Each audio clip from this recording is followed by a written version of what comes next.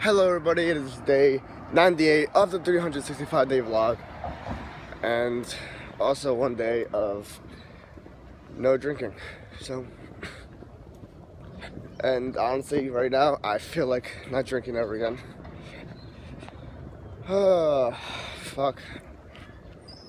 Like I can smell alcohol on my breath still from drinking last night, and it sucks. I like feel like total shit, to be honest. And not it feels like what a hangover would be, but not really, because I'm not sensitive to light. I'm not like nauseous. It's just ugh. Ugh. So yeah, as I explained in the other vlog, not gonna be drinking for a whole month because I've been drinking way too much, and it's gonna show me whether or not I'm having a problem stopping drinking or anything like that. So I'm pretty sure I'm not. Never been one to be addicted to this shit. I can always just stop cold turkey. Kind of like my brother when he stopped smoking, just boom. So shouldn't be too hard. I always like a challenge, so that's a thing. What is my goal for today? I don't know what my goal for today is, honestly. Probably just clean my room and put stuff up I already had planned to do, read, practice piano, and not drink. Should be too hard, right? So, as you guys may know, today is day 98, and nothing happened today.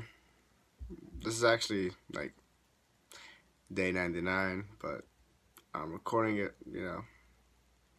for day 98. And it kind of sucks when you got nothing to do. Like today, yesterday, I just worked, and from there I just hung out and chilled. It's also day 2 of not drinking, so that's that. And yeah, didn't really do much today. Just got out of work, ate, and yeah, that's it. One thing I definitely have to do is sign up to a gym, because I haven't worked out like literally in a month. It sucks. Like I kind of feel like shit, to be honest. So I gotta sign up to a gym. Most likely I'm gonna sign up to LA Fitness. Just gotta get myself around to doing it. I also had to start practicing my driving as well. So that's that. Yeah, I also I realized in the days that I don't really do anything, like I get like depressed very easily, and it sucks because like I haven't had like a mood swing since like about like 60 days ago, like days 90 something. And I'm really trying to distract myself and not like let that happen. So yeah, but what I ended up doing was I went to my YouTube channel and I just started scrolling down and kind of seeing like, oh shit, I've made some progress. Like I've been vlogging for about 98 days. That's fucking crazy.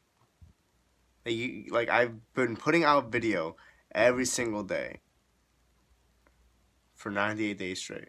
Almost 100 days. And I never thought I would ever do something like this, to be honest. I would never thought I would actually gonna commit 100% to this and do this every single day and have something to talk about. But I guess it's just like, to me, I realized that just talking in front of the camera, it just become therapeutic to release my thoughts and stuff like that. I normally, write, and stuff like that, but sometimes writing gets, a little too heavy. It gets a little too deep. Sometimes I just want to just talk shit. And that's what I realized the vlogging's really done for me. Yeah.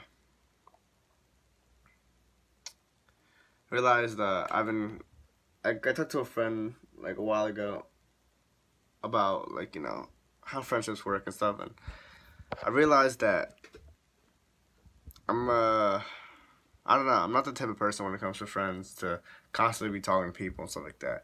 My friend called me a cactus. and what's it called?